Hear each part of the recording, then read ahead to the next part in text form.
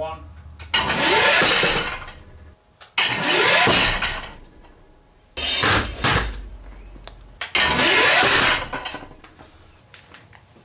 Helmets have been designed typically for the purpose of protecting the head from traumatic head injury.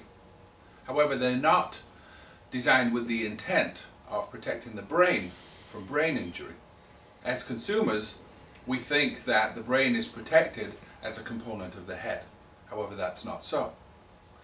The traditional head apparatus that's used for testing helmets runs on twin parallel wires, and when the head impacts the force plate, it bounces on the force plate, but there's no neck that allows for a rotational response to the impact.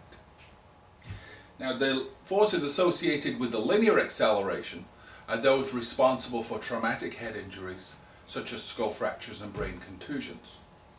However, it's the forces associated with the rotational accelerations are those responsible for brain injuries, including concussion and traumatic brain injury. So we have a modified test apparatus that incorporates the hybrid 3 head and the hybrid 3 neck.